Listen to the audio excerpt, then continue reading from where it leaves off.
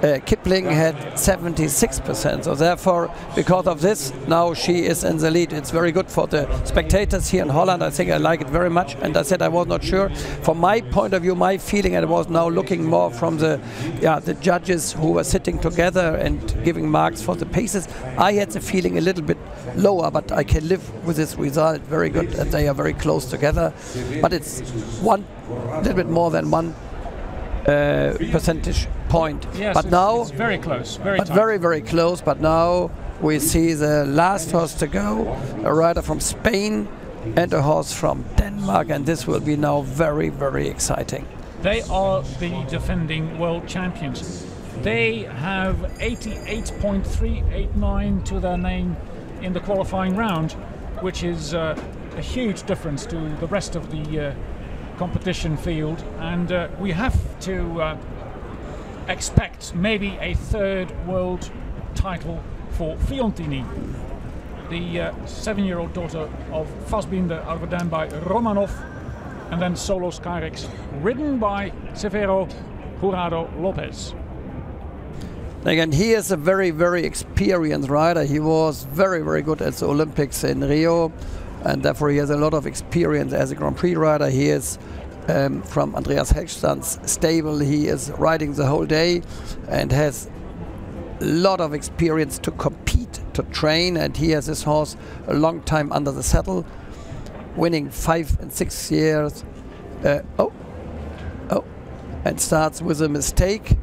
Not a very good beginning, because he was his halt was through 1 or 2 walk strides, and there was this small hesitation. Absolutely. Going away from the halt. Yeah. So he has to maintain his nerve. Yeah. But if it's the only mistake, he can still win. But if it's one of many mistakes, then he has no chance to win. But it's a wonderful elasticity. Look to the body, look to the swinging. And to be honest, last year I was judging the mare when she was 6 years old. I judged the qualification a little bit tilted now in the shoulder in. And I think last year he always tries to ride the horse a little bit too much passage. I think the concept this year is better. It's a true collected trot and not a small passage. A little bit more open the throat ledge. Yeah. That's important. Small items with small things in the compact. Yeah. So, that is good. Nicht? He is able to give it, could be maybe 10 centimeter longer, but he did it. Nicht? When we were saying Andreas, his boss didn't do it with his lovely chestnut horse, he did it. So now, open the throat ledge. In the German language we would say Rahmenerweiterung. Yeah, lovely picture. Wow. And lost the frame. Yeah, lost the frame, but there was one time a mistake, a rhythm mistake, ne? Was a little bit maybe overridden. And this is a lower mark for the technical part, ne? But the mare is showing so much in that extended trot. And then it's also more difficult to maintain balance. Yeah. But that's the risk, ne? That's right. In sport, you need to take risks. And he has to use it. He has to do the risk. No chance. Yeah. Okay. Very smooth. Okay. Always a little bit short in the neck. So give her a good stretching. Give stretching. Yeah. Good. Stretch the neck. Good walk. Good over tracking. Good covering ground. Yeah. Wow. When you have a trot as she has and then a walk like this, wow. This could be a 10. Yeah. Or a 9.5. Yeah. A high mark after this trot movement, and he is able to collect the walk. Right? Nearly a complete horse. Good. Good. Wow. What a pirouetted walk. He has a very good feeling, a very sensitive feeling. Okay.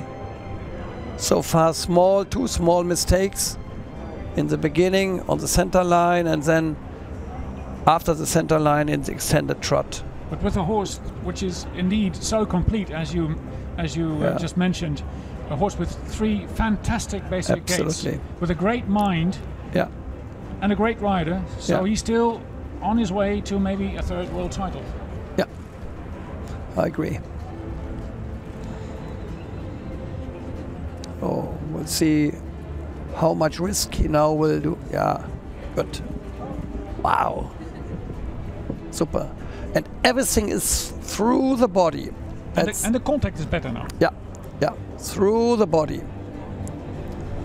So now, the difficult part, pirouette left. Good, good, good, good. Yeah, well done.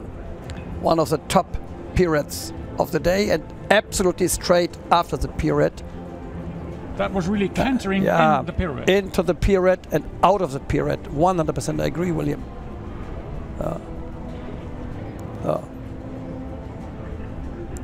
Good, good. And he's able to maintain the 3-beat rhythm. Yeah, she's able to collect.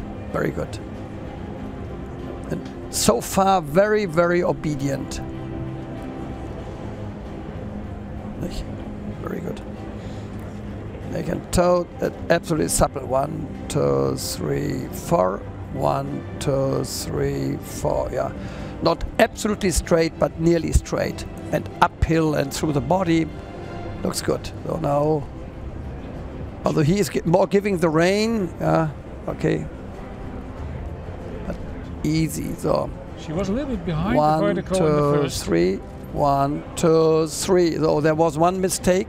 Not the second flying change was not from behind through the body. Unbelievable. Although he had 2 smaller mistakes, but one true mistake. Flying changes every 3rd stride. There was a true mistake. So 83.515 is the leading score. Yeah. But will this be the 3rd world title? Yeah.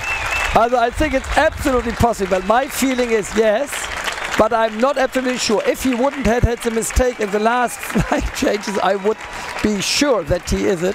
But no, I'm not 100% sure.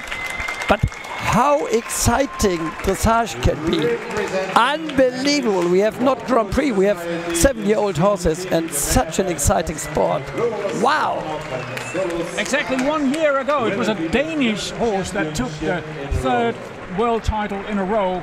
The first time this would happen, and maybe we have a second occasion here. Okay. Okay. Well. So, unbelievable. The spectators here, the Danish, they hope, they cross fingers, the Spanish, because he's a Spanish rider. So yes, we have flags from we all will countries see here. who will cry. The Dutch people or the Danish and the Spanish. Now in half a minute we know it. It's up to Sharon Road. That's it. But she's only for 50%. And then we have to listen or to see the marks of Dr. Dietrich Brouwer and Sandy Phillips. Okay, 83.515 for Sultan de Paluds, ridden by Kirsten Brouwer. In the first round, the qualifying round, it was 88.389 for Fiontini, ridden by Severo Jurado López. I know the situation they are discussing because they have exactly the same feeling. We don't know what happens, who is better.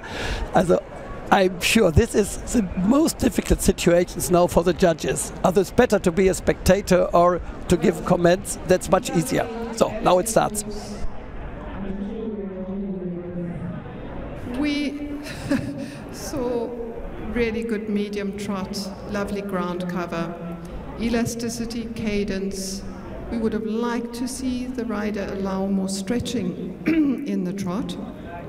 We saw a slight loss of rhythm today in the extended, but there was really good collection. We were a little unhappy that at times the trot bordered on the passage. So I think that the rider needs to take care. We still, because of the good quality of the pace, gave a 9.0. The walk today was a real highlight. So clear in the rhythm, clear 4-beat, good ground cover, shoulder freedom. The pirouettes were a great highlight. Real ability to collect in the walk. A 9.5. The canter, active, clear jump, really good pirouettes, very well prepared, showing ability to collect, really lovely.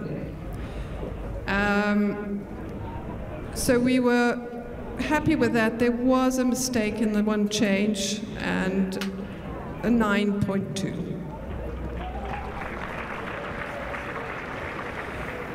Submission today was the lowest of our marks. There was some tilting in the lateral work, and at times we felt that the contact was a little bit short. Still, the horse is clearly very obedient and very well trained. A 9.2.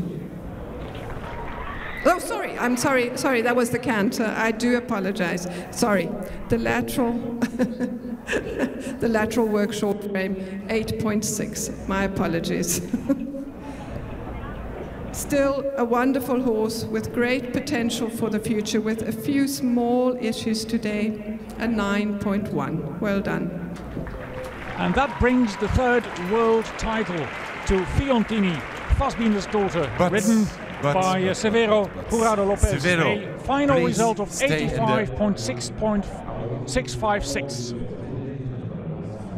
And silver goes to Sultan de Paluds, the son of Soliman, ridden by Kirsten Brouwer. And bronze medal for Kipling, the Turkana, son of Hoofdraad, ridden by Troensegaard from Denmark.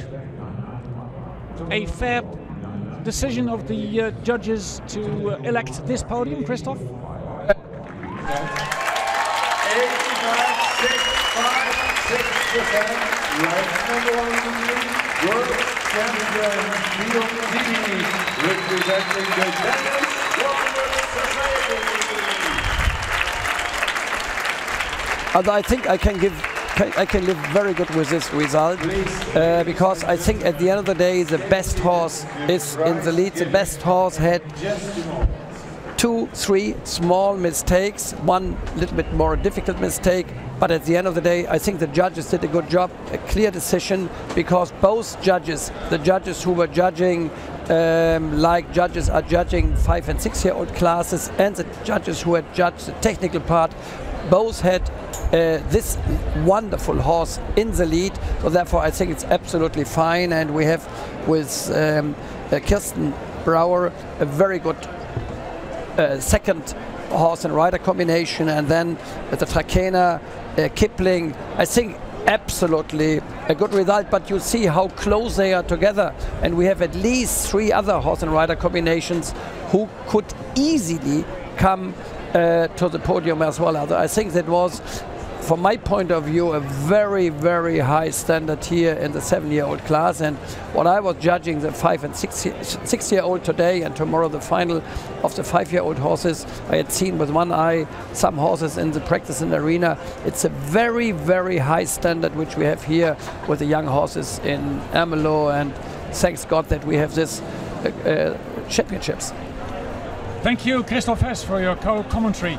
We have a gold medal for Fiontini and Severo Jurado López from Spain. A silver medal for Sultan de Paluds and Kirsten Brouwer, and bronze for Kipling, ridden by Troensegaard. We bring it all to you live. Looking at Clip My Horse, you can stay up to date. We will be broadcasting up until tomorrow night.